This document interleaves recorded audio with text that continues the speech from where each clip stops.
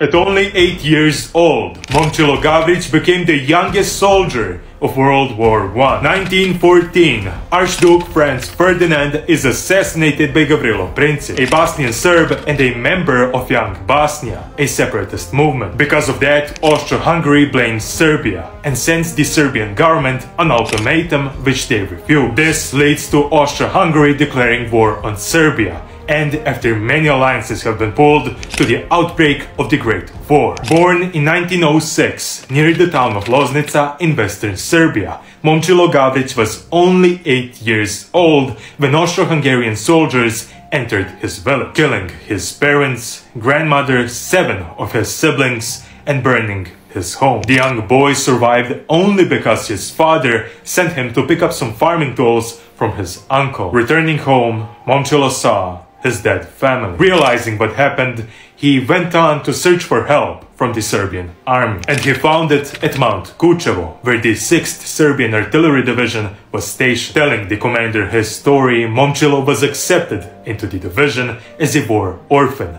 and a soldier named Miloš Mišović was assigned as his caretaker. The boy pinpointed the location of the Austro-Hungarian soldiers, and that same evening, Milenko's new division avenged his family. The 6th Artillery Division soon took part in the Battle of Cer, during which Milenko was allowed to fire the cannon. After the battle ended, Milenko got a new uniform specifically tailored for him and got promoted to the rank of corporal, becoming the youngest corporal in history. In 1915, Serbia's resistance against Austro-Hungarian, German and Bulgarian forces ultimately failed, but the Serbian government refused to capitulate. This gave the Serbian army only one option: a retreat to Greece through the cold mountains of Albania. This event is often called the Albanian Golgotha, illustrating the horrible reality of crossing the mountains during winter. And even though many of his comrades died, the young boy managed to survive,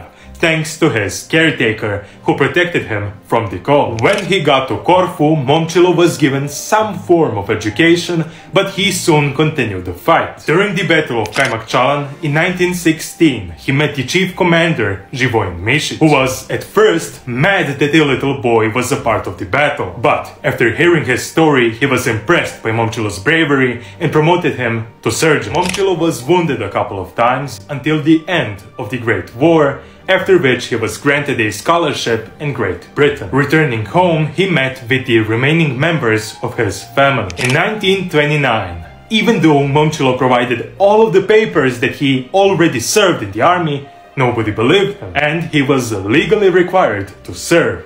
But because he refused to, he was sentenced to 2 years of prison. Continuing with his life, Milenko found a job at a paper factory, acquired a driver's license, and got married. And even though he was sent to a concentration camp during World War II, Milenko lived in Belgrade until 1993, when he died at the age of 87. Thank you for watching this video. For more interesting stories about history, make sure to subscribe to Imperium Populorum.